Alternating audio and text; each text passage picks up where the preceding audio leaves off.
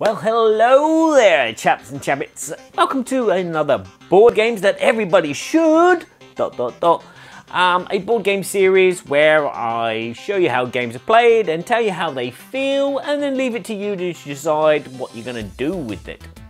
In this video, we're going to look at the game Ice and the Sky, which is based on a documentary of the same name. Well, actually, it's based on a French documentary which is called Glace et le Ciel. And the documentary follows the life of Claude Lorius, who was the first scientist to discover that the polar ice caps were melting in this global warming phenomena way back in the late 50s. That's 1950s, not 2050. But anywho, so this game is about polar ice caps melting and global warming. Yes, it's a small card game where players are going to be playing cooperatively together to try and keep the equilibrium of the Earth equal. Yeah. So, without further ado, let me show you how to set this little thing up. Let me show you how the game plays. Let me then tell you how the game feels. Then tell you whether it's my cup of tea or not, before letting you decide whether this is something that should be sat on your shelf.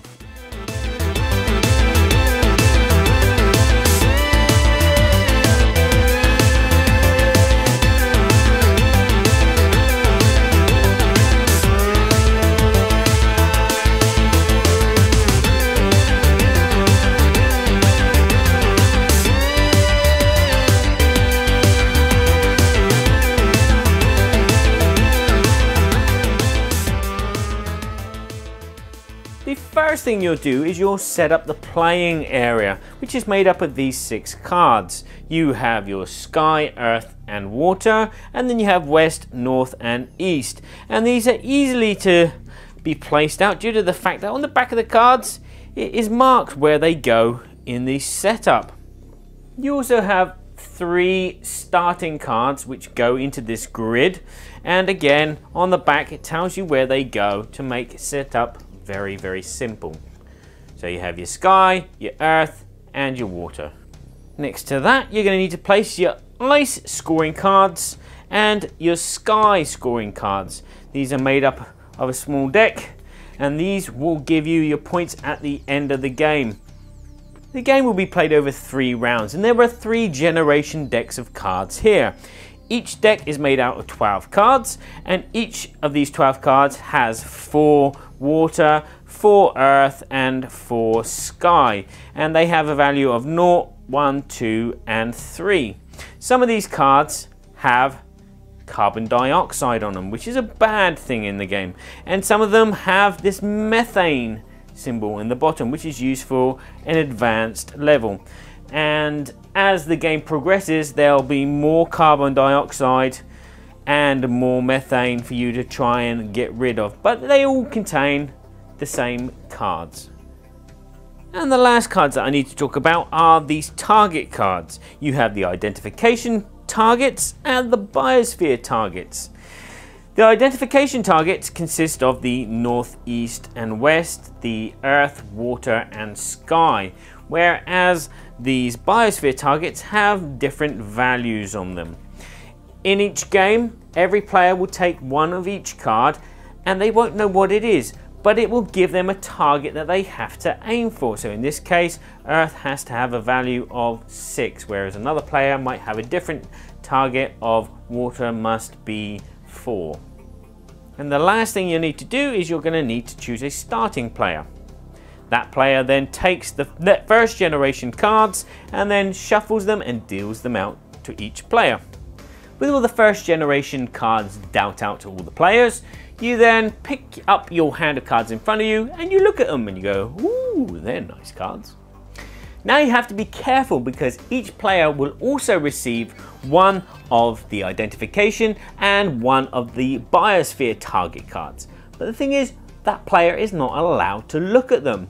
Each player has to put these cards in their hand the other way round so everyone else can see what their target is. Now let me show you how to complete a target.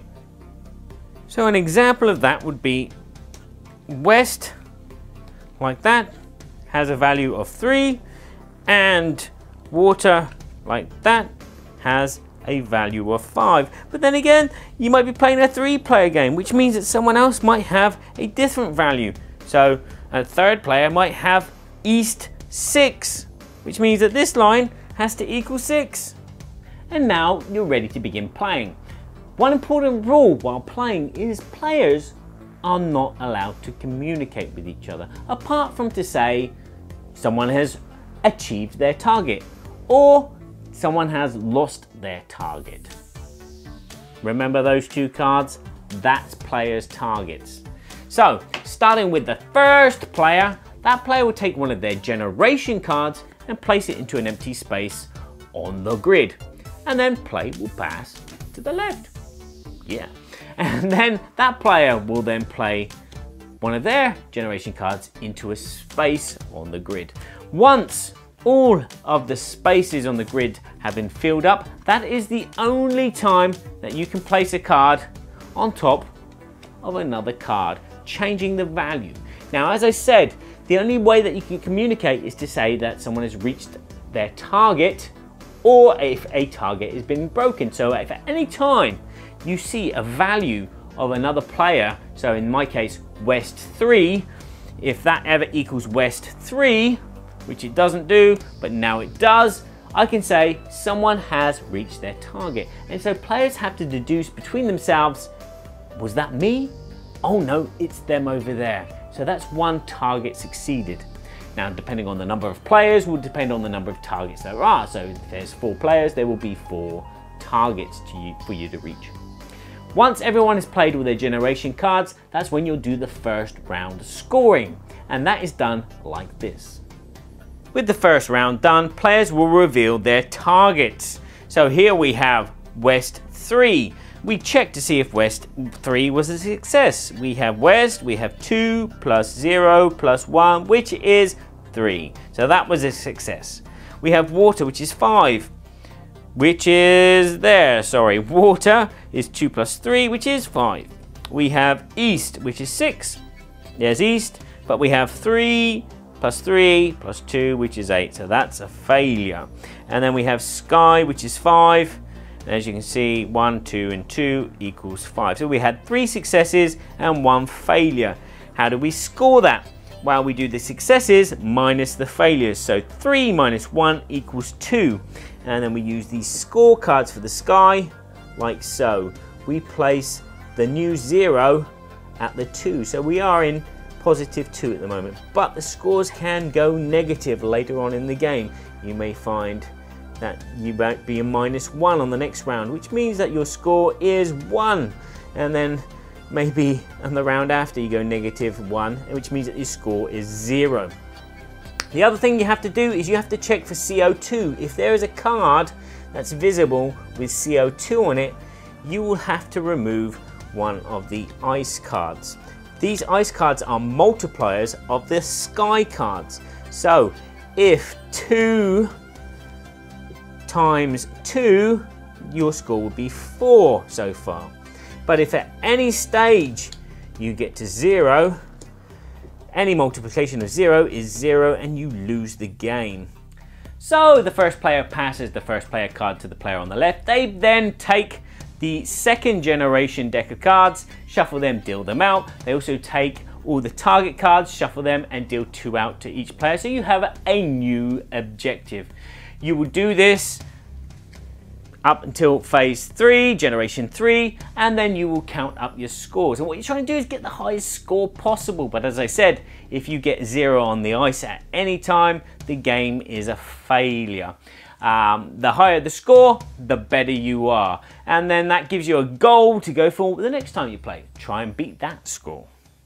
So, to sum up Ice in the Sky, it is a board game that every Howard Wolowitz will enjoy as much as they enjoy throwing snowballs. Yes, this game is a nice light to medium weight brain burner of a cooperative game. It's a card game, so I'm going to start by talking about the cards and the art and everything. The components. It is small, it's portable, you can take it anywhere. It's just a nice small card game with some nice cards, very poker style cards.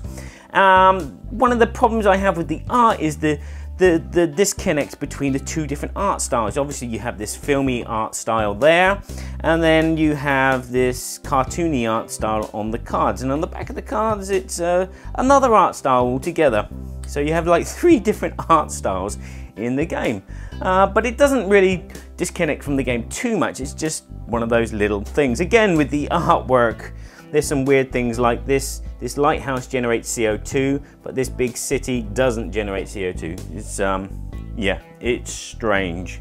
The fact that they got these lovely designs on the back of the cards, which makes setup and tidying away the game so much easier. Look, that's level 3, that's phase 3, that's generation 3. It's easy to sort out.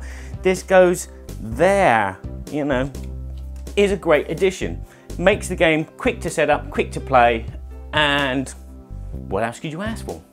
The rulebook is a nice chunky size, but that's because it's in 5 different languages. It explains the rules really nice. It has these very nice pictorial images of where everything goes, how everything works, and there's enough examples in here to keep the game flowing and keep it easy. It is quite an easy game to teach and to learn how to play. Obviously the difficulties come with holding the hand of cards and having your 2 objectives facing away from you. Sometimes there are those occasions where someone will pick up the cards accidentally and look at them, and you'll just have to reshuffle and do those redeal those objectives. It's nothing major, but it happens from time to time, and it's one of those things. There are some variants in the game to make the game even harder. To make the game harder, you add on the methane symbols, which are on some of the cards, and they count as the CO2. So for each one of those, the ice will melt. You can make the game easier for younger children as well by removing the CO2, so CO2 has no effect in the game whatsoever. Or you can make it even easier for younger children, and that's just by putting your cards out in front of you, so you work cooperatively with each other, and you can say, oh, why don't you play that card on that card? I don't know, it might work. I haven't tried it, but yeah. Also in the rulebook is this table of your final scores, so it tells you how well you've done, because with different player counts you're going to have a different higher score because of the multiplication. So with the 2-player game the highest score is an 18, whereas with a 4-player game the highest score is 36. That's a kind of little motivator to get you to replay the game, to try and beat your last score, especially if you're playing in couples or you're playing with a group of friends who like these type of games. I find that interesting, and obviously the expert mode to make it harder, so once you have got that perfect victory, go for gold. Let's talk about the gameplay. The gameplay is relatively simple. You're just playing a card onto a grid, but the complexity comes with the non-communication, the hidden information, and this mathematical kind of Sudoku-like puzzle. You're trying to get the result to equal the targets, and that is part of the fun and the charm of this game, unlike in Hanabi. The game gives you plenty of chances as well to calculate, because you're allowed to look through what cards have been played. And the nice thing about the cards is they tell you what generation they're from. So you can look through and go, okay, there's a 3 and a 1 from the 3rd generation, which means that there's a 0 and a 2 that still haven't been played, and that person's got Earth, so I need to get somehow, yeah. And so you can work it all out. A fault of the game is that you can fall into this routine. It does become routine to play your CO2 cards first, because then you can cover them over with the other cards in the game. So you probably won't stumble onto that strategy at first, but after on your second game and afterwards you'll just do that. And any new players, you'll tell them to do that. You'll say, okay, right, if you've got any CO2 cards, play them first. So the game can become a bit repetitive, because it is a case of, well, just throw out all the CO2 cards. But again, on the second generation and third generation, it becomes a bit more thinky, because where you're going to throw it, what you're going to cover over, are you going to give new information? Because again, the targets change for each player from each generation, and so the mathematical puzzle explodes. The game plays pretty quickly. You can knock a game, a 2-player game out in 10 minutes, and you can knock a 4-player game out in 20 minutes, maybe even shorter. The differences between a 2-player game and a 4-player game are, with a 2-player game, there's only 2 objectives. So trying to figure out what your objective is kind of simple, because you can see what the other person's objective is, and you can go, okay, they've got water. So which of the other 5 is mine?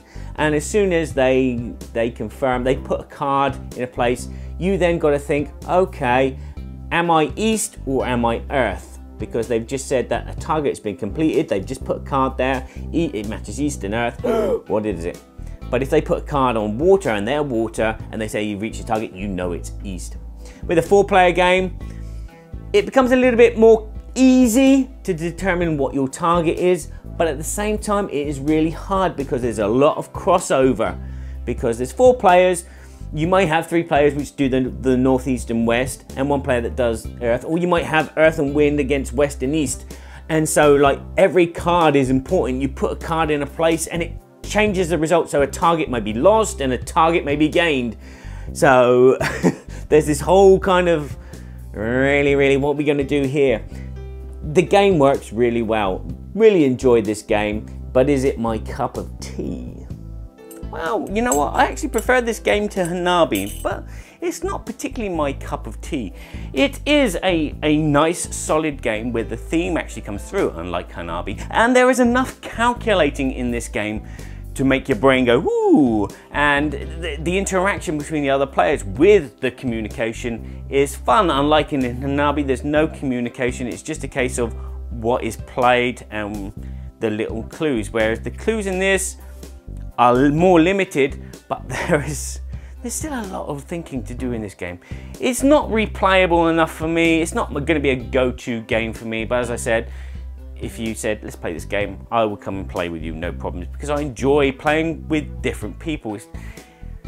There may be some of you which are, you know, you have your playing partner and you may play 2-player games, or your playing group, which you'll play 4 players and you'll play the game constantly to try and beat your score. It's okay for a while, but for me, it's just, so it's kind of my cup of tea, but not really my cup of tea. Another little bugbear, which I forgot to mention earlier, is the scoring cards. It's a nice idea, but it does make calculating your final score a little bit awkward, because you've got to put the 0 there, and then if you score 2, you put it there, and then this card goes here if you score 1 in the next round, and then your last round if you got -1. And then you look down it and you start, that's the 0, so where is the final score? Could have been easier. Could have been easier. It's nice, it's thematic as well, to do with maybe the thermometer. Even a thermometer, that'd be a good idea. So you start at 0 degrees and then you go up. I don't know, but then again, having a high temperature on a thermometer would mean the ice would melt. Maybe some icebergs, some iceberg tokens. 1, 2, 3, that's your points. There you go. I don't know. But anywho, that's Ice in the Sky. And I hope that this video has pointed you in the direction of whether this is a game for you or not. So I'll say thank you very much for watching. If you've enjoyed what you've seen, please like or share this video with your friends. You can always go to boardgameseverybodyshould.com and see what other videos I've done. You can also check me out on Facebook and get like a preview of what game is coming, what review I'm going to do next on Facebook, Board Games Everybody Should. And if you like what you see here and you want to help support what I do and help finance and maintenance my equipment, then you can go to Patreon and throw a few pennies my way. Board Games Everybody Should again. Yes. There's no ... on that, I'm afraid. But anywho, thank you very much for watching. And remember that you don't have to own every board game out there. You just need to own those really good ones. And hopefully I've pointed you in the right direction, whether this is a good one for you or not. And until next time, I'll say ciao for now and play nice with each other. Just sitting at the table next to Felicia would be quite nice. Wouldn't it be good? I got some board games.